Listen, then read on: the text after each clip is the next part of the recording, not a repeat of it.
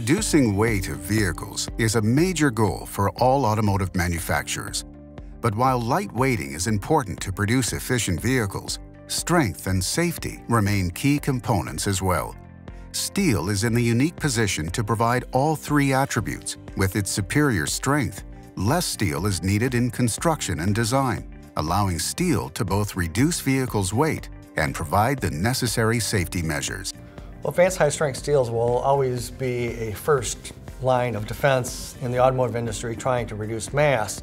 There's many reasons why we are lightweighting vehicles. When vehicles are lighter, they perform better. You can get more efficiency out of some of the systems, whether it's horsepower or even braking power. So your brake systems become more efficient.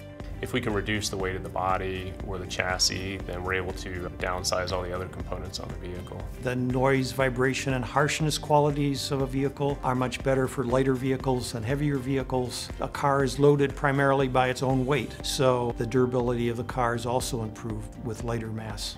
Steel cannot be matched by any other material on lightweighting because of the fact that we can develop any amount of property which we need by designing the steel composition to suit that. If you have this flexibility, you can save weight and design a body in white very effectively.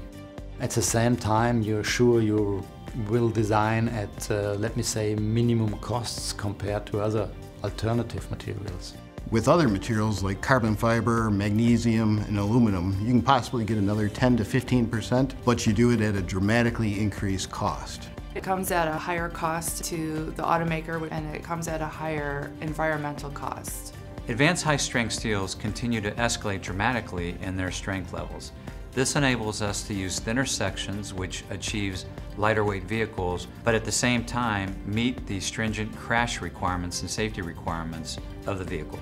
So not only are the bodies of today more rigid, they're also significantly lighter and much, much safer than they were 20 years ago.